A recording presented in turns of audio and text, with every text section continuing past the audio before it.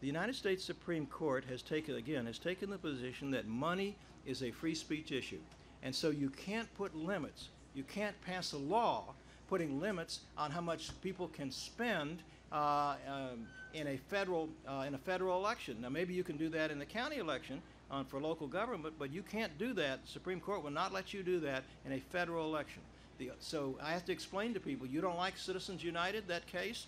You can't override that with an act of Congress. The only way you could override a Supreme Court decision is to have a constitutional amendment. And it is real hard to amend the Constitution in this country. It takes a 2/3 vote of each house, and it has to be passed by 3/4 of the states. So the best you can do is have disclosure. We have suggested that Congress ought to pass a law requiring every organization of any kind that mentions a federal candidate by name anytime during a 2-year election cycle be required to disclose all their contributors to the Federal Election Commission. So at least we'd know where this money's coming from. That would be legal. The courts would permit disclosure, but they won't permit limits on the total amount of spending. Now, we've also made some other recommendations, some of which are a little controversial. Some years ago, Congress permitted earmarks. That's where a member of Congress or a member of the Senate could designate how money would be spent in an appropriations bill in their particular district or their particular state. Unfortunately, this was abused. One of my college classmates from the University of Missouri, whom I did not know, Randy Duke Cunningham, actually sold earmarks to defense contractors and took bribes. And he was sent to jail, spent a little time as a guest of the government, as he should have. That should never happen. Other people used earmarks to fund some somewhat questionable projects. What we have suggested is that earmarks be returned, but with the requirement that the member's name has to be put on it. So in the committee report, you know which House member or which senator earmarked that spending, and it could only be spent in the House member's district or the senator's state. It couldn't be spent somewhere else. The reason for this is, one, this would give members of Congress some skin in the game.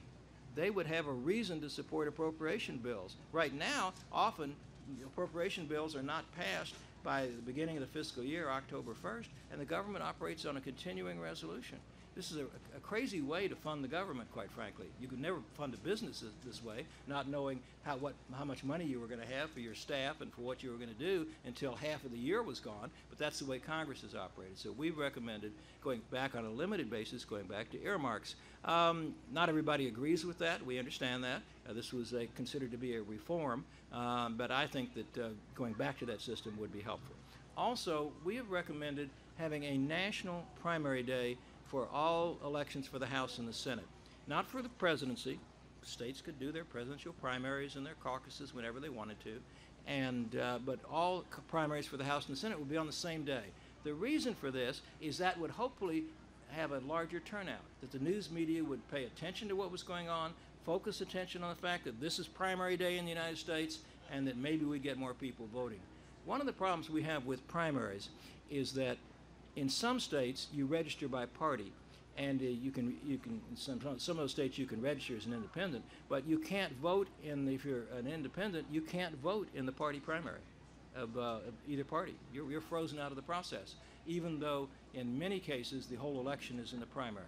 Now, in other cases, independents choose not to vote. They don't want to be affiliated in any way with one party or the other, but then they are conceding the outcome to a relatively small group of voters, in many cases ideologically extreme, to pick the candidates in their parties.